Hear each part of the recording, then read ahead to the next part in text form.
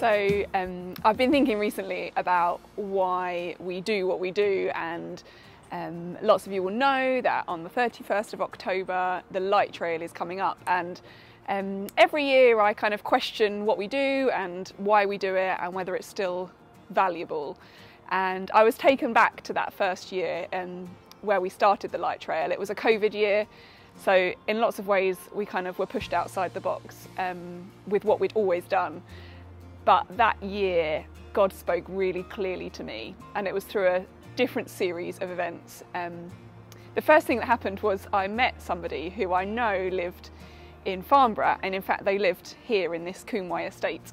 And I was chatting to them about what I did and worked for the church, and they were like, "Oh, what church is that?" So I said, "Oh, St Peter's Church, it's actually just up the hill from you." And they had never heard of St Peter's Church, and in fact they didn't even know where it was, even though it's literally a stone's throw away from here. And then over the holidays, when I kind of deliberately was making space for God, that was brought to my attention again, and just, you know, for so many of us that are so embroiled in church, and we kind of think that everyone knows about us, everyone knows that we're Christians, there is so many people living in Farnborough that, number one, don't know Jesus, and number two, don't know that the church exists, and don't even know that there's a church really close to them. And as I was chatting that through with God, I just had this sense of, we have this light message, this gospel brightness that we need people who are living in dark lives to know about. And it kind of all came together in my head about the message of light that we can bring on what should be the darkest day of the year, Halloween.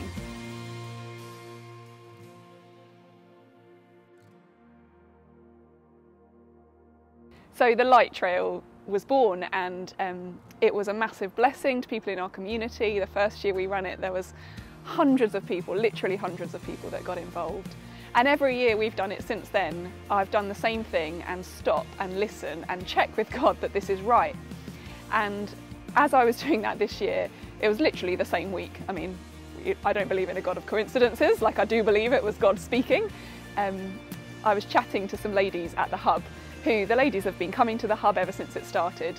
And to be honest, I wasn't too sure kind of where they'd come from or how they knew about us. And it turns out their first meeting with us was through the Light Trail. So we're going to hear a little bit about what church means to them and what's happened since they met us at that very first Light Trail.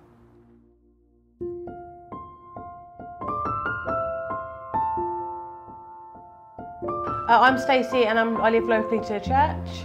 I'm Jo, and I live local to the church as well. And how did you find out about St Peter's Church? In our area there was a poster put up about the Light Trail, which is, there's 6 different points to it, so you can collect stamps from, and then you come to the church to collect your hot chocolate. And on one of the tables where we were sitting there was a card for the Hub, and that's how we found out about the church, and we come every Tuesday. Yeah, and our kids really like it, like they love coming to church, playing with other children, all the different activities every week. Yeah, they love it.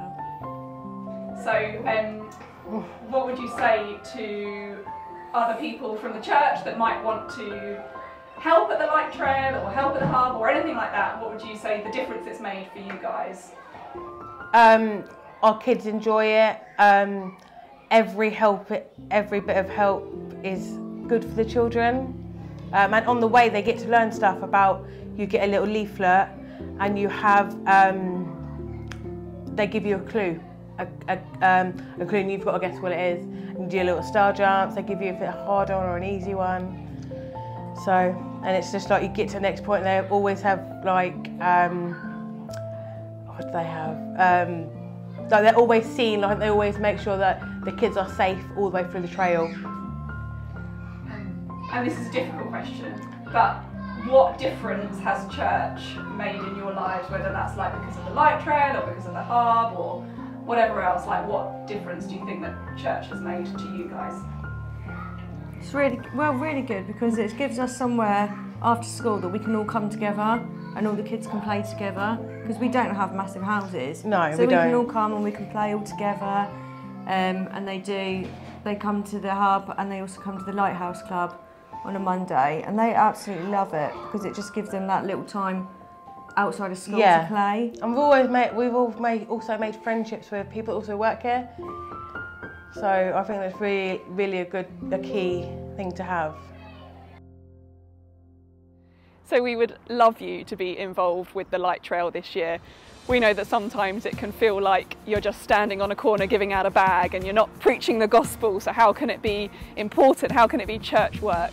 You're just hammering up a marquee and sitting in a gazebo or standing on a street corner with fairy lights. But we know through testimony, through what God has been doing in these ladies' lives and through so many more that we don't even see the fruit of, that this is what he wants St Peter's Church to be doing on Halloween. So please do join with us, and there's roles for everybody. We'd love to chat to you about how you fit into this mission.